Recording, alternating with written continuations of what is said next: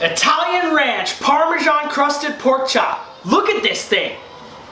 Check this video out. Welcome to another recipe, cooking made simple by mind-blowing chef. If this is the first time on my channel, welcome to my channel. I am a real life chef. On this channel, you're gonna learn, you're gonna laugh, and I'm gonna show you awesome techniques and make it easier for you to cook in the kitchen. If all that sounds good, consider subscribing. Hit the bell, and you'll always be updated with my new recipes. For our ingredients, we have a pork loin boneless, I butterflied it, ranch dressing, Italian breadcrumbs, Parmesan cheese, mixed dry Italian herbs, flour. I got a cast iron pan over here. I got enough oil in there to cover half of the pork because we're gonna pan fry it.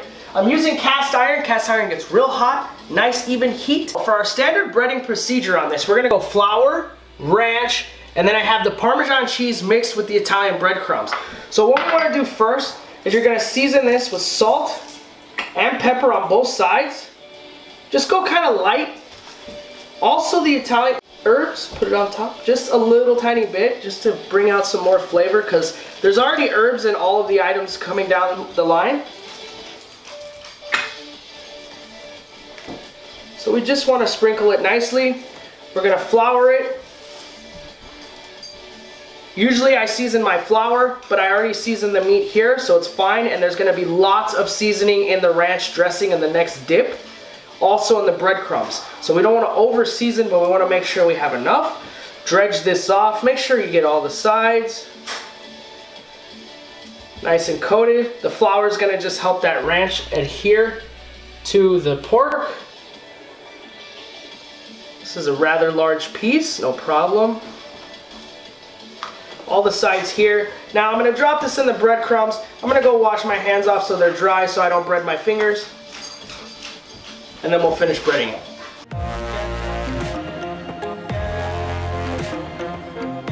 So, our pan is hot, our pork is breaded. We're gonna drop this in nice and slow, always away from you, so if there's a splash like just happened right there, it's away from you and you don't burn yourself. We're gonna let this go ahead pan fry on each side for about 4 to 5 minutes. Nice golden brown.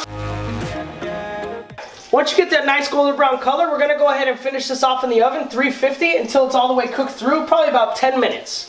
I'm gonna get it to about medium. Now, just so you guys know, back in the day, around the 80s, you had to cook your pork all the way through because there was what was called trichinosis. There is no longer trichinosis in pork, so you can actually eat pork rare, medium, just like steak if you want. But I always cook my pork to medium. That's just my personal preference. So after 10 minutes, I took it out. Now the reason why I originally put it on a rack is so all that excess oil drips away, and that way you still have a crispy product at the end and it's not soggy just sitting in its own oil.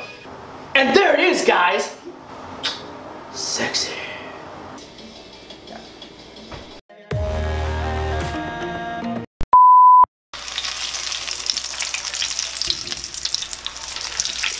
Oh my god. We're gonna have to reshoot that. And that's right, okay. I'm gonna teach you how to cook. Simple, easy, oh no.